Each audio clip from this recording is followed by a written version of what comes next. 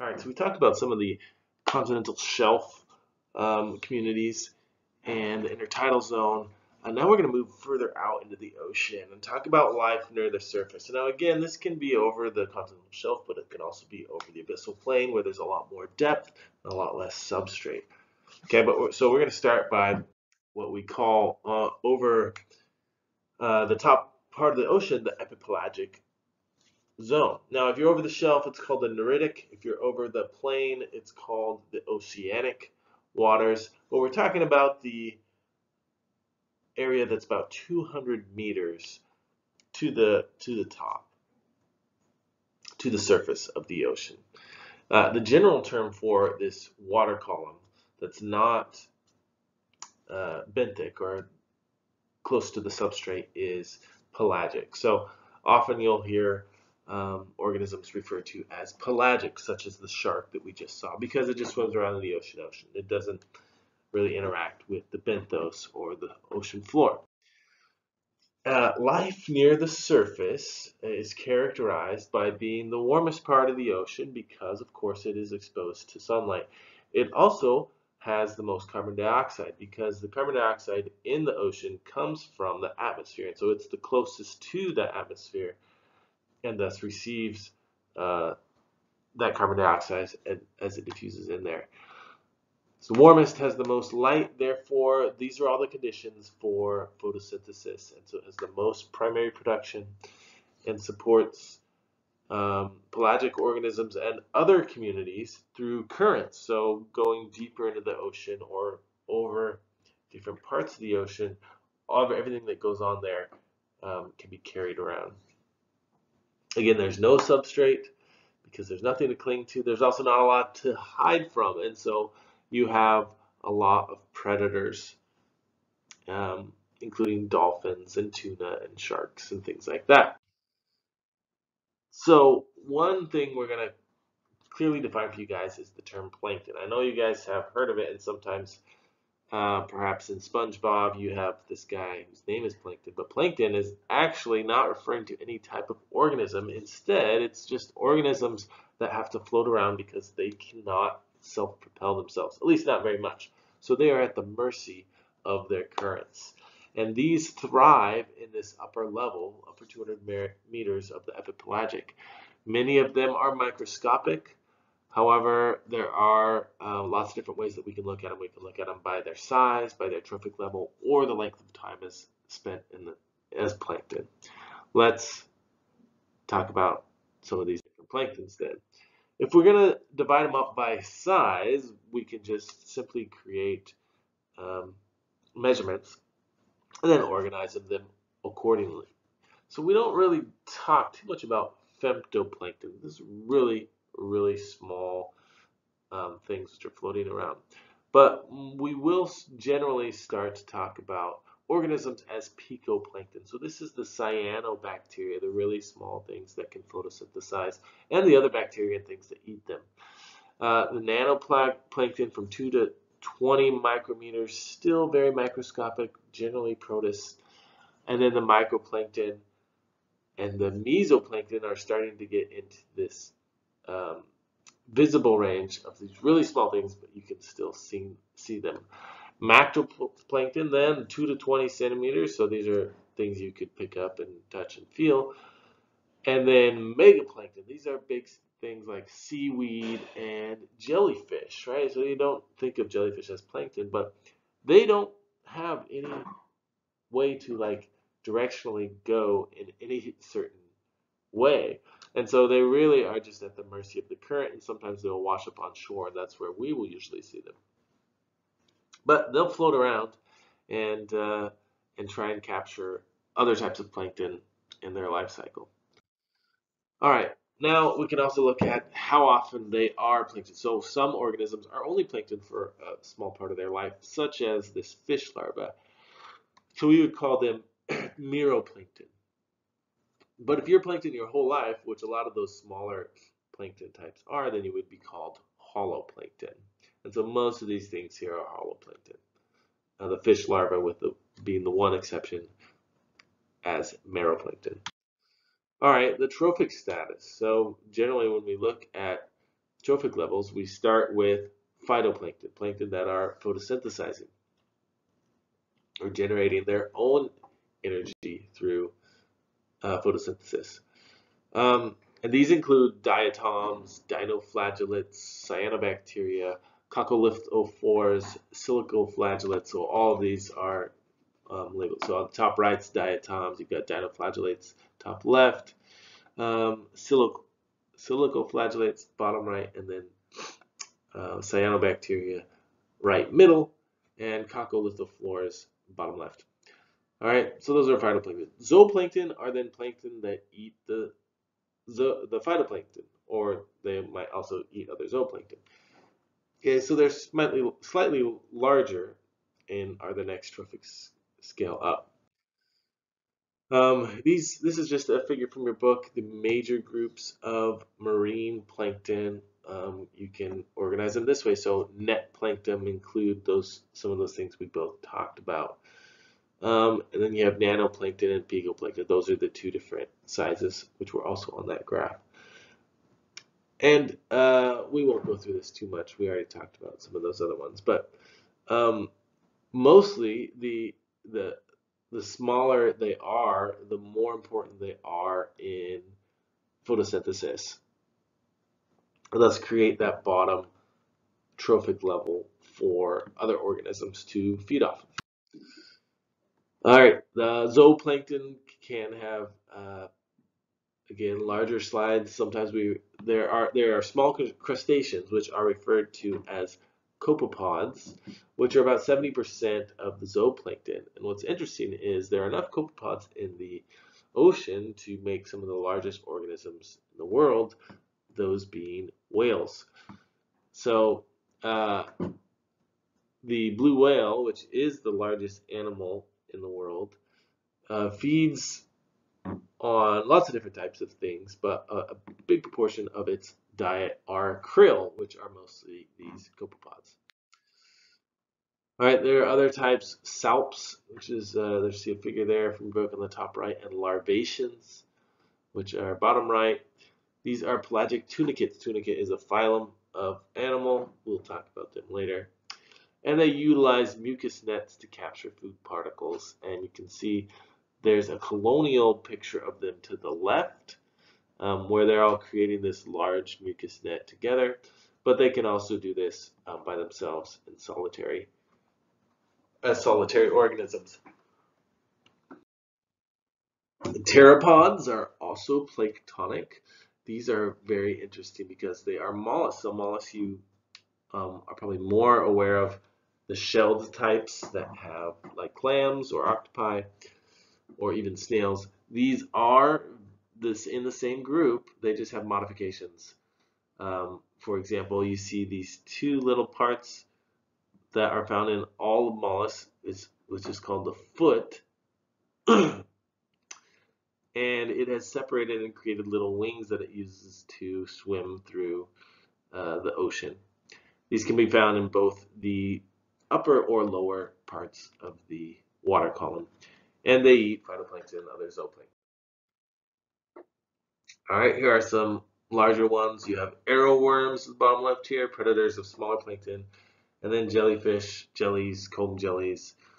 Like I said before, are larger organisms, and some can be very large. You can see in the bottom right there. I'm not actually sure if that's real, but because it's just a meme. But maybe we should check that out, fact check it. But they can become very long and large and float around in the ocean. On the other hand, we have nekton. Nekton are animals that can go wherever they want. They're large enough and have enough energy and muscle mass to move around to the areas where they need to feed. So these are kind of like the teenagers of the sea, whereas the plankton were more like the younger kids who kind of had to listen to their parents all the time, right? Well, the nekton are, they get up and every morning and say, you can't tell me what to do, where to go, and I'm going to go to my friend's house if I want to, like the little Crush the Turtle there and this cuttlefish. Okay, so lots of things, the things that you see moving around, fish and such, these are more generally referred to as nekton. All right, so now let's look at the conditions of the epipelagic zone. Some of the modifications for this environment allow organisms to float, right? Because there is no substrate for them to cling onto, so uh, they're clinging more or less onto the surface. And so they may have air bubbles that they've trapped into certain structures. Fish have swim bladders that they use to increase or decrease their buoyancy. Lipids, which are going to be repelled and generally lighter than water, will help them float. And sharks have livers full of lipids. And they may just increase surface area, such as jellyfish have this large mantle and kind of push it around. But you can see all these little ones on the bottom right here. They have these large appendages which help to increase their surface area, and they can float and move through the water in that way. Some of the floaters are called Neuston, where they float just beneath the surface. You can't really see them at the surface. Or Pleuston, where some of the animal is above the water and has this little float. So you can see an example of this on the top right. This is called a Portuguese man of war. Sometimes called people think it's a jellyfish, but it's actually not. But it's similar to a jellyfish. And then you have Janthia and Velella. These Janthia are, but you've perhaps seen these before. I've seen these on the shore at the beach sometimes. But they have these little floats on the top, and it kind of also acts like a sail where they can kind of push through the water using that. All right, a very important part of the open ocean is that you have lots of predators. There's no place to hide.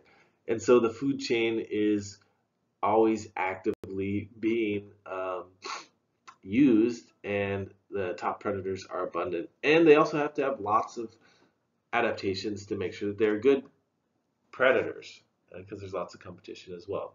So the fastest swimming organisms in the ocean are found in this depth, including this sailfish, which is the fastest fish in the sea, and it can go up to 60 miles an hour in the ocean. So if you think of a cheetah running about 60 miles an hour with little resistance in the air, this is an amazing feat that this fish can do, because it's going through a much thicker substance, which is the water. However, it does use that thicker water to push against it. But anyway, there's lots of drag and things. And we'll talk about them in a minute.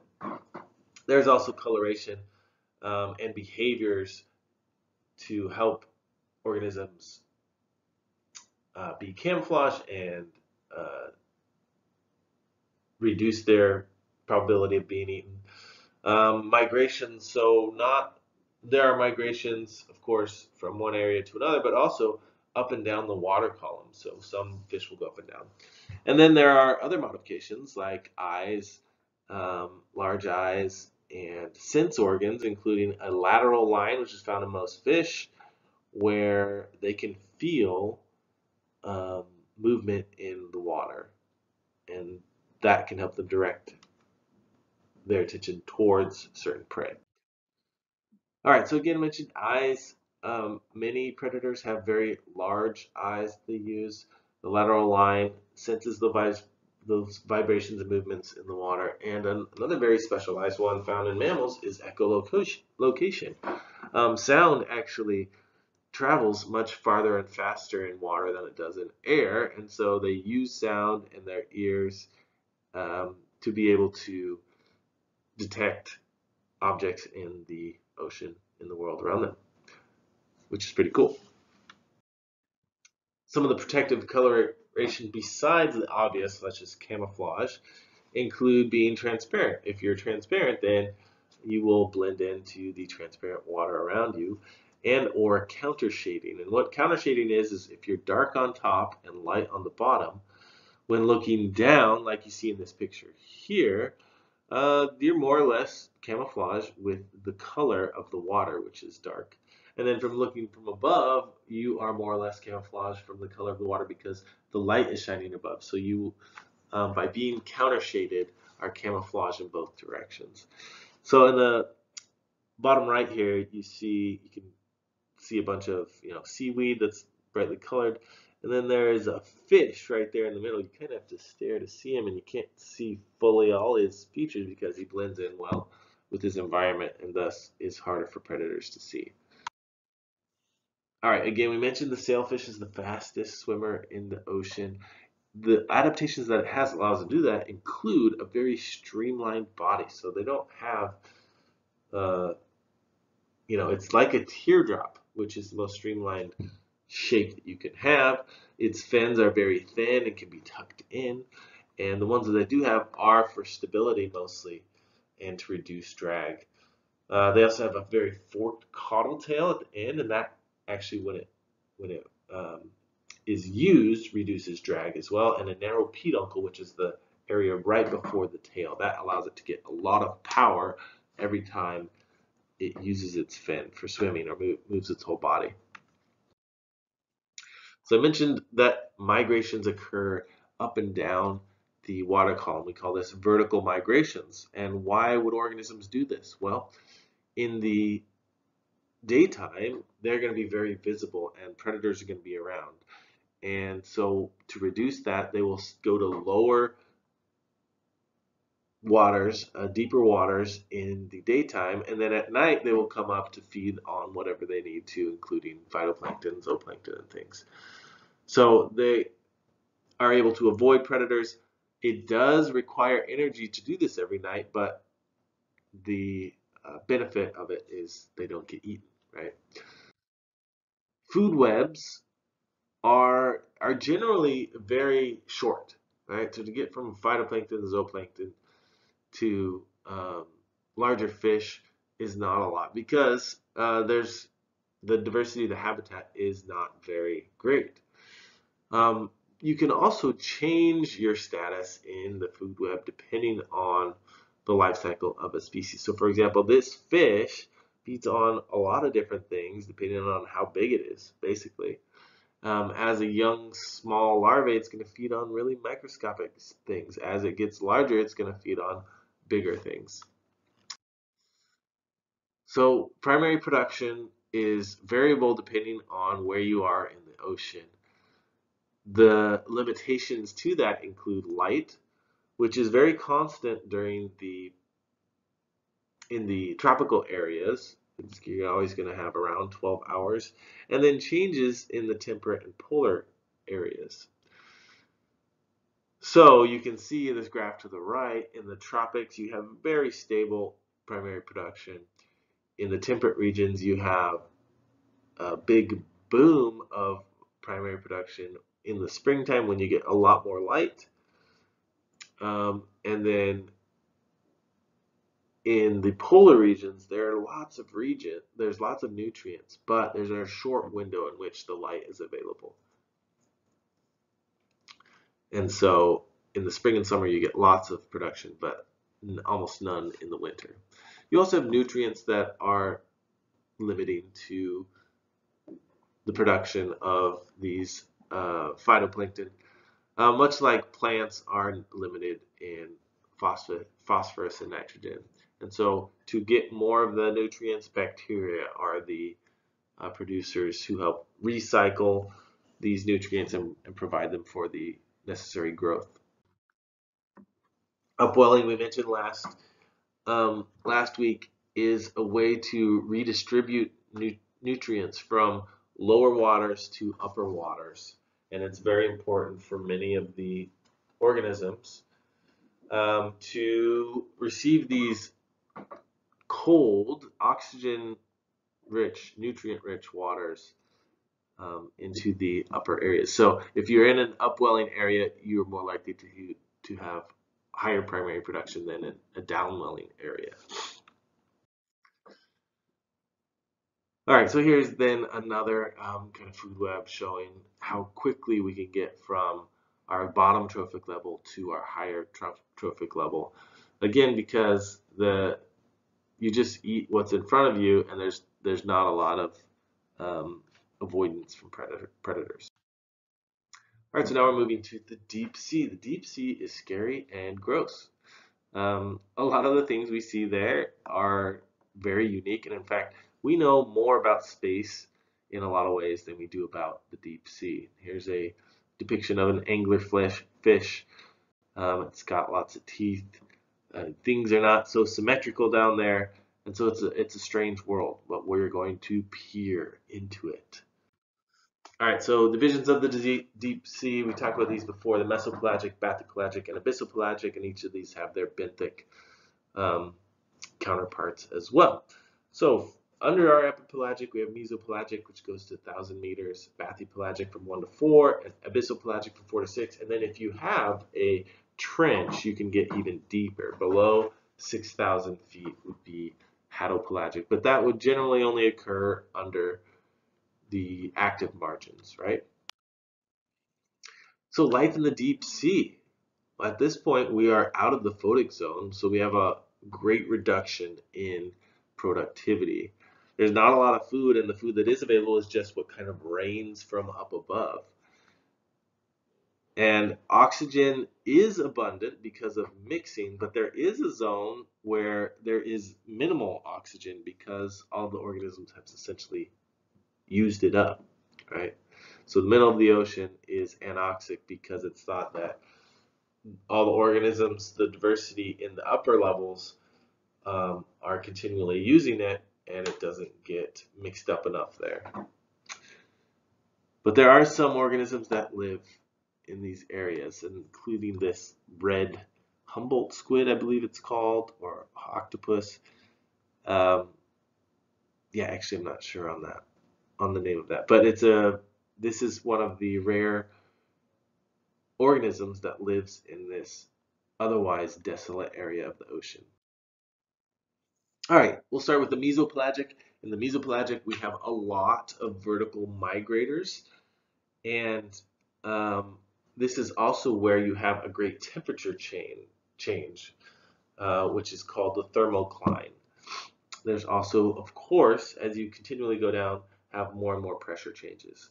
So when you look at vertical and non-migrating fish species, you can see some very stark differences between them.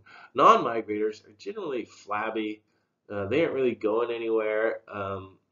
They don't have to worry as much about being streamlined and robust. Both of them have large eyes and large mouth and are generally dark in color, but the vertical migrators are generally going to have, some counter shading, much more well-developed bones. They'll have a swim bladder where they can use that to adjust their buoyancies, and the non-migrators don't have those things. They have flabby muscles, weak bones, and don't have a swim bladder. So the non-migrating mesopelagic fish, these are some of the oddest creatures you'll ever see. Like I said before, they're weak. They have weak bones, and their flabby, watery muscles are just to keep them buoyant in the areas where they want to be. They're generally small. They generally have large mouths and long teeth, large jaws, because they're opportunistic. Whatever they see in front of them, if they can get it, they will generally eat it.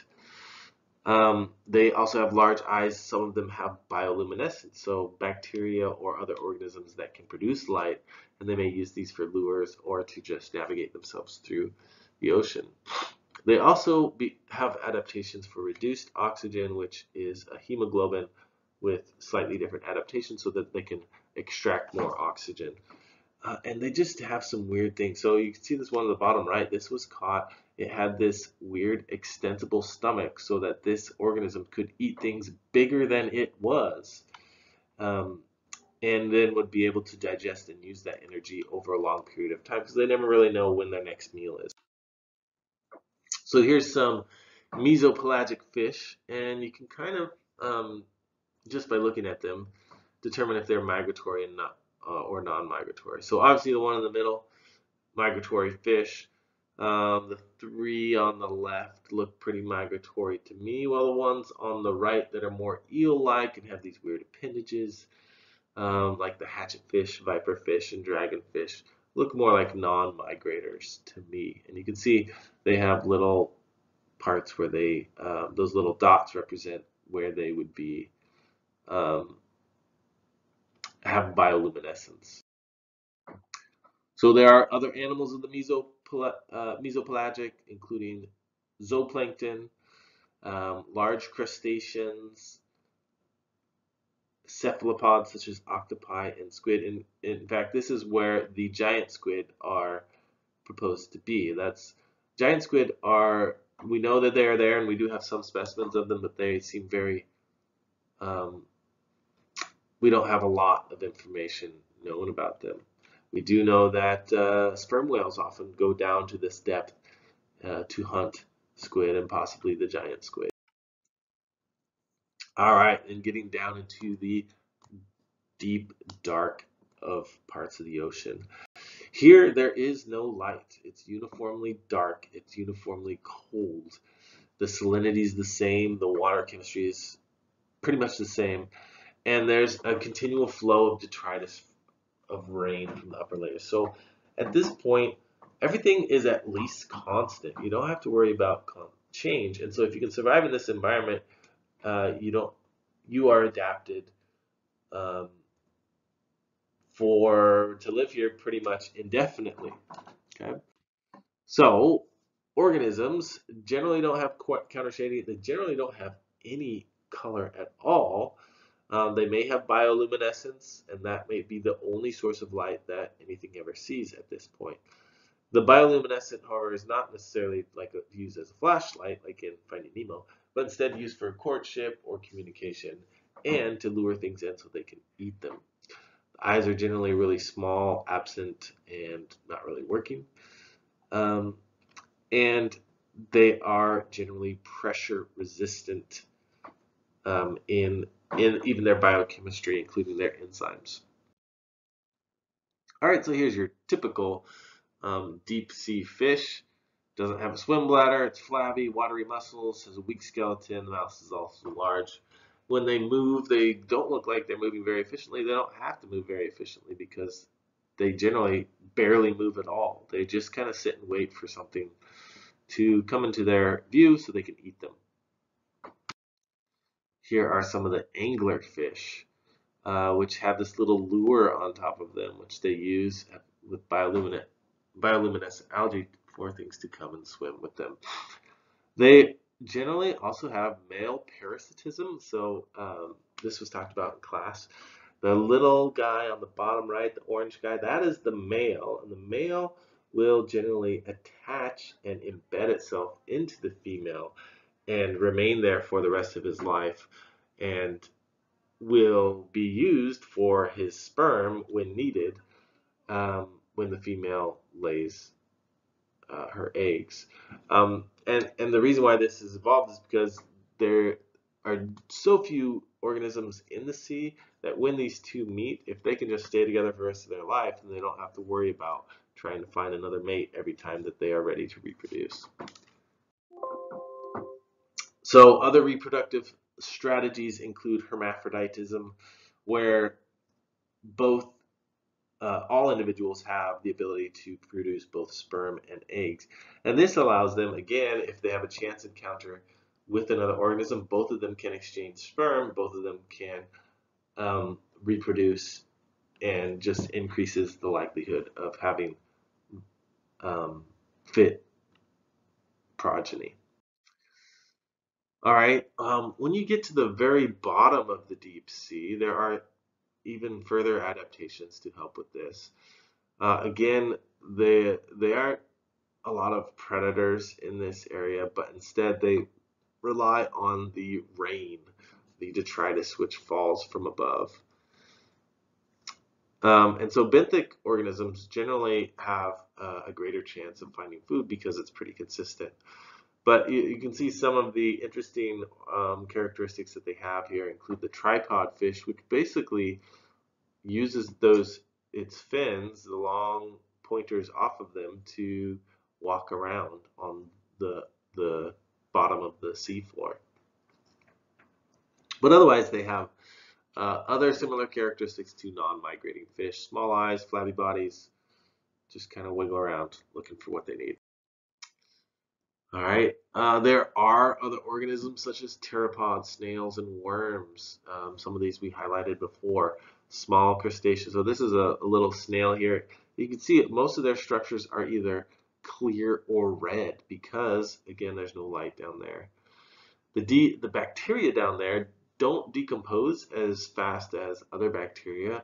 Again, just because it's colder, there aren't a lot of nutrients for them, and things decompose much slower down there. There's also the pressure, which adds to that, adds to those conditions, decreasing the rates of biochemical reactions. All right. There are, of course, things which live in the muck at the bottom of the sea, the meiofauna, and or things that will dig and burrow into that muck. It is hypothesized that living in the deep sea also allows organisms to live longer and become bigger. And so you have here on the right, this is called a sea louse. That's basically the same thing as a pill bug, same organism, this crustacean. But under the sea, they get much bigger and they live much longer. And because it's so cold, dark, and high pressure, it's thought that their metabolisms are really slow, and that just allows them to live longer. They generally reproduce late in life and have few large, well-developed eggs.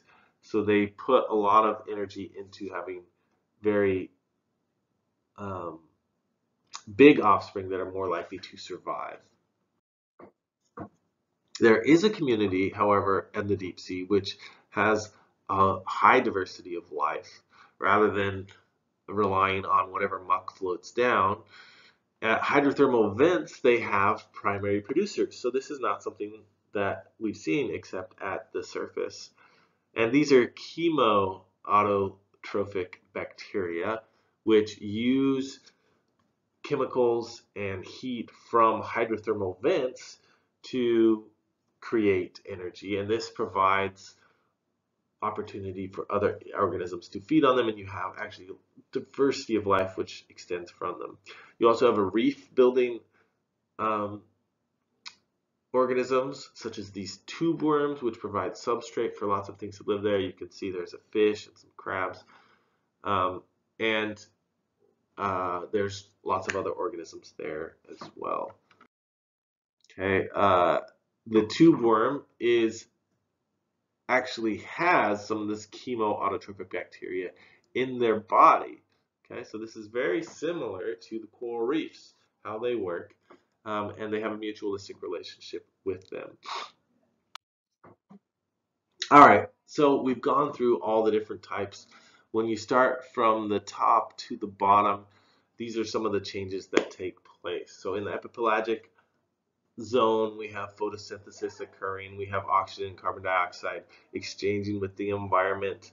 And that's where most of the diversity is. Most of the oxygen by that diversity then gets used up and creates this oxygen minimum zone. As you go deeper, the temperature also changes. It also gets really cold. And now once you get to the lower parts, you're relying on this organic snow for all the organisms to live on.